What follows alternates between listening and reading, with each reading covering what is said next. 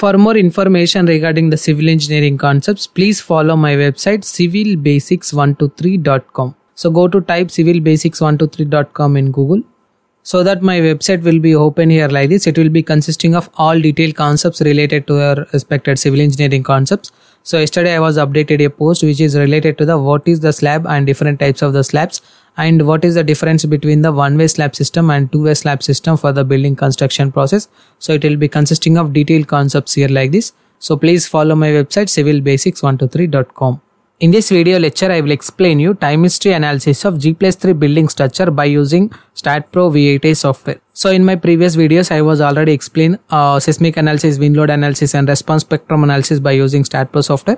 So in this video, I will cover the concept which is related to the time history analysis by using staad Pro V8A software. Okay. So for that, initially we need to save the earthquake analysis data to your respected design folder. Okay, so before going to the modeling process of the structure, initially we need to create the folder at the desktop. So here I was created a folder which is related to the time folder. So initially we need to save the earthquake data from the staad Pro V8A software files. Okay, so for that, go to your PC. So in this we need to select the local disk C option. So in this we need to select the staad Pro SS5 version. If you have SS6, you can select the SS6 version also. So in this we need to select the staad option. So from this we need to select the example examp file. So here I am selecting.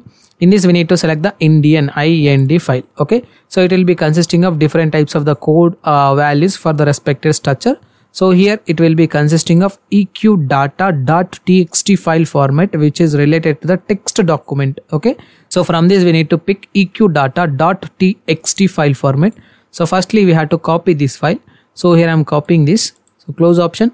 Again go to your respected modeling folder. So save your options here like this. Okay, so here I was saved this file to my time folder, which is related to the eqdata.txt file format. Okay, so this is important file for making the time history analysis by using staad Pro software. So now I am opening the model which is related to the G+3 building structure model. So now we can see this is my building structure model. It will be consisting of approximately of 17 meter length for the building structure. Again it will be consisting of approximately of 11 meter width. Again it will be consisting of approximately of 15 meter height. Okay, so now I will show you what are the properties that I was applied for this respected building. Go to general option. For this structure I was taking 0.4 cross 0.4 is the column size and 0.4 cross 0.3 is the beam size, and plate thickness will be consisting of approximately 125 mm. Okay, so after modeling process completed, now we are to assign the load cases. So firstly we have to define the load cases which is comes under the seismic load cases for the time history case. Okay, so go to define option. Just I am selecting the load which is related to the seismic case. So for that, just I am selecting here as seismic definition, add button. So in this we need to select the as per the IS Codal provision 2015. So click on generate option. So from this generated properties we need to add the parameters as per the zone. Just I am selecting the zone which is related to the zone 5 with special RC moment resisting frame, all general building with the medium soil condition. Click on generate option. So after that we have to add the damping ratio here. Just I am selecting here as 0.05 value. Okay, so click on add option. So again we have to add the self-weight factor as 1. Again in the same process we have to add the member weight for the respected uniform load. So initially we need to calculate the wall load condition system for the respected member load. So firstly we have to calculate the external wall load. Just I am taking 0.23 is the thickness of the external wall multiplied by 20 unit weight of the brickwork multiplied by each floor height, which is approximately of 13.8. Again in the same process just I am calculating the internal wall load 0.125 multiplied by 20 multiplied by each floor height, which is consisting of 7.3.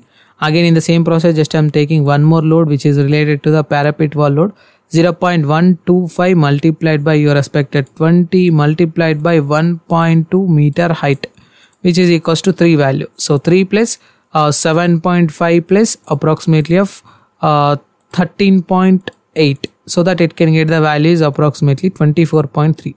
So firstly we have to consider this weight as 24.3 value for the respective structure. So click on add option. So again in the same process we have to select the floor load condition system. So here I am considering the floor load which is consisting of approximately of -2, which is acting at a distance of y range of 6 meter. Again I am selecting here as maximum as 15 meter. Okay, so whatever the load cases that we are adding in the dead loading condition, we need to take the same amount. Okay, so again we have to select the uniform load, assign to view option, assign option, yes option. Okay, so after adding the load cases, we need to define the time history definition. Okay, so this is the important part in time history analysis. So for that, firstly we have to click on the time history definition option. So click on add option. So it will be consisting of two types of input values, which is related to the defined time history and defined program. Okay, so here we have to select the defined time history initially. So now we have to select the integration time period setup. So initially we need to start with integration time period setup, which is equals to 0.001 seconds option. So again we have to select the type here. So type will be consisting of 1. Again, loading type will be consisting of 3 types of the seismic loading condition, which is related to the acceleration, forces and moments. Okay, so from this we need to select the acceleration only. Why? Because we are studying the time period frequency values under the time history case. So that's why we need to select the acceleration, and we have to click on the save option here. Okay, so now we have to select the function type. So it will be consisting of function type, which is approximately of defined time versus acceleration harmonic function, and from the external file name. Okay, so again it will be consisting of spectrum data here. Okay, so don't do anything in the spectrum data, just we have to select the function option here. So here, as per our definition, we are added the function from file for the earthquake data. So select this respected option and give the file name. So here in this folder we are taking the file name is eqdata.txt. Okay, so here we have to click on the rename option. So again we have to click on the copy option here. Okay, so now we have to go to the StatPro software, click on paste here.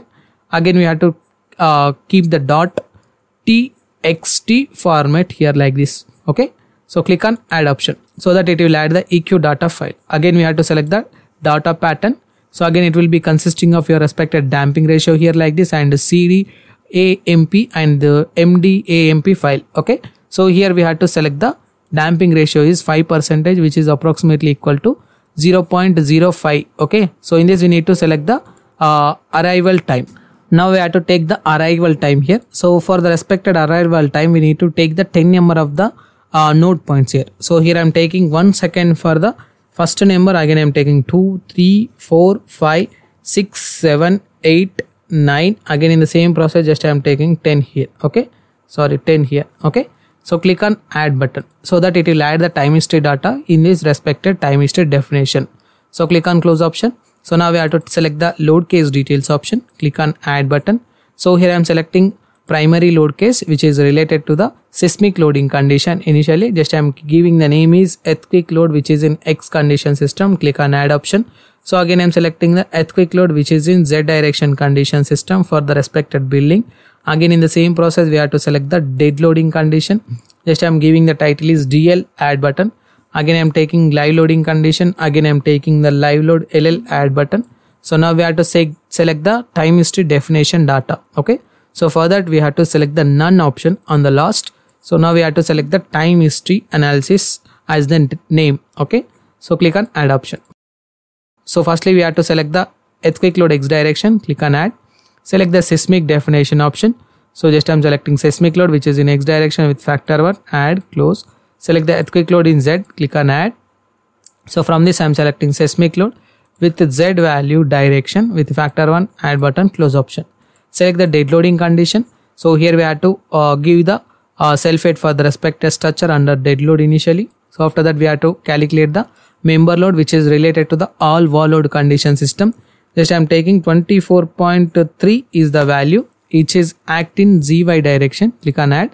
So again in the same process we have to enter the floor load, which is consisting of approximately of -2, which is acting at a distance of approximately of 6 meter for the respected first slab, and last slab will be consisting of 15 meter. So click on add button. So again we have to click on the close option. So now we have to assign this respected self-weight by using assign to view option. Assign yes. Select the uniform load, go to select option, beams parallel to, firstly we have to deselect beams parallel to X direction. Again I am selecting beams parallel to Z condition. Click on assign to selected beams, assign option, yes option. Again in the same process we have to select the live load, click on add. So here I am selecting the floor load condition system, which is consisting of approximately -2.5 kilonewton per meter square, which is acting at a distance of again 6. Again this respected value will be of 15 click on add option, close option. So after that we have to add the time history definition data, select the time history analysis, so click on add option. So initially we need to add the self-weight in all directions. So here I am selecting self-weight in x direction with 1 value. Again I am selecting self-weight with y direction 1 value, z direction with 1 value. Now in the same process we have to add the member load, which is related to the 24.3 in all the direction, which is related to the zx direction.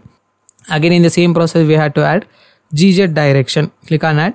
So after that we have to add the floor load condition system under the dead load. So select the floor load condition, which is consisting of approximately of -2, which is acting at a distance of 6 as well as your expected 15 value. Okay, so here no need to mention the minus value. So click on 2 option. So click on add button. Okay, so after adding this respected all the load cases, we need to add the time history load also. Okay, so for that go to select the time history option. Again it will be consisting of your expected time load and ground motion value. Okay, so from this initially we need to select the ground motion value. So from this respected definition part, it will be consisting of arrival time, which is related to the defined 10 node point sections. Again it will be consisting of defined type as the acceleration. So here I am selecting arrival time is approximately of 10 seconds. Let us consider an example.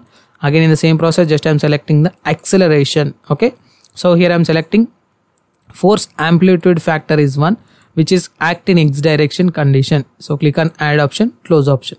So after that select the self-weight option by using assign to view, assign yes option. Select the self-weight in y, assign to view, assign yes. Self-weight in z, assign to view, assign yes. Select the uniform load for the beams. Go to select option, beams parallel to x direction condition. Go to select option, beams parallel to z direction. Click on assign to selected beams, assign yes. Again y direction condition, assign to selected beams, assign yes.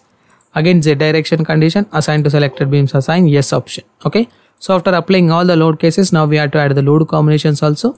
Select the load case details, click on add. Again select the auto load combination as per the Indian codal provisions. So click on select general structures, click on generate option, so that it will add the load combinations here like this. Click on add option, click on close option. Now we have to analyze this structure. Go to analysis and print, add your no print option, close option. Go to analyze option, click on run analysis option, save option. So that it will do the run analysis process for the respected G+3 structural model under considerations of the time history analysis. Now here we have to check for the 0 errors under considerations. So here my model is checking for the 0 errors for the respected G+3 building under time history analysis. So here now we can see here my model was obtained with 0 errors. Go to post processing mode option, click on done option. So click on apply your all load cases, click on OK. So select the time history load case and you can select any one of the mode under consideration. So if you change the time period here, the value will be changes here. Now you can see this is the time period for the respected considerations of 0. some value. So in the same process it will change the time period value for the respected structure. So here I am selecting one value for the respected building, click on enter. So let us consider whether the time period will be changes or not. So here I am changing my time period value. So now you can see it is changing. So go to select the beam option, select the time period which is consisting of the time period here like this for the respected mode 5. This is the shear bending moment diagram. So again we have to select the shear force diagram. So this is the shear force diagram. So you can click on the graph value. So this is the graph value for the respected consideration. In the same process it will be consisting of the stress diagram here like this. Okay, so select the forces diagram here like this. So go to select the plate pressure, apply your stress type is absolute pressure, click on apply, click on OK. So this is the maximum absolute pressure under considerations of time history with the mode 5 and with the time period of 1. Okay, so in the same process we have to see the response values as well as your respected time frequency values for the respected structure of G+3. So that is the important. So for that we have to click on the staad output file option, so that my staad output file will be loaded here like this. Select the results option. So you can select the Eisen solution. So now you can see this is the Eisen solutions value for the respected consideration. It will be consisting of mode number 1 to 9. Again it will be consisting of frequency values. Again it will be consisting of time period values. Again it will be consisting of accuracy values. Okay, so in the same process it will be consisting of mass, time period, weights for the respected structure. Again it will be consisting of damping ratio for the considerations of the structure. Okay, so now we can see this is the base shear, maximum base shear for the respective structure under considerations of the building with the time history analysis. Okay, so this is the complete process of time history analysis of G+3 building structural model by using StatPro V8 software. So if you have any queries about this respected video, please try to text me your questions in the below comment box. I will try to give the answer for that respected questions. For more information regarding the civil engineering concepts, please follow my website civilbasics123.com. Thank you.